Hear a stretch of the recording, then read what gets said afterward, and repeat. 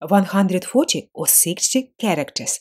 What title helps selling on Etsy? What should the Etsy listing title be? Hi guys, with you Svetlana Prokhorivska, Etsy shop, how to sell crafts. And my example, my answer on this question, look here, you will write your name, item name.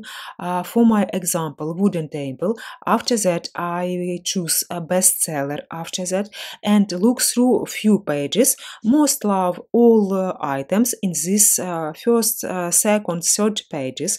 And what I see, guys, I want to emphasize that Etsy SEO managers recommended writing short title 40, 60 characters. Now, it's so much important. For example, if you see most loved items with long title 140, and if you will see Etsy ads listing title short nearly 30, 40, 60, you will see interesting statistic.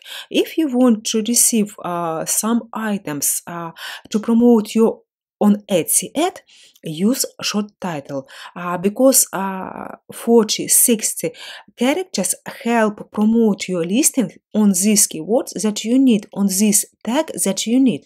And for example, if you want to promote your listing in simple on Etsy search, you could use long title 140, but all this news, all this innovation in your store must be tested. Everyone needs to be tested.